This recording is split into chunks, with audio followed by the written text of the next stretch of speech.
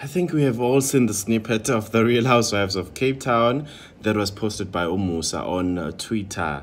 I think many people are just wondering, like, Uguti, I know it's not out, the official cast is not out, but from what we've seen, I think everyone is wondering if this is a really good representation of Cape Town in terms of the demographics. You would expect that in Cape Town, obviously in Cape Town, there are white people, Indians, Cape Malayan colours, and everyone like Nje. You understand? I wonder about fun, but let's just wait and see. I don't want to judge the book by its cover, but right now, let's see. By the way, I think there's a lady called Yolanda Njani. Apparently, she owns a saloon in Cape Town. Some people have spotted her in that snippet, but other than that, we don't know others yet. But let's wait and see.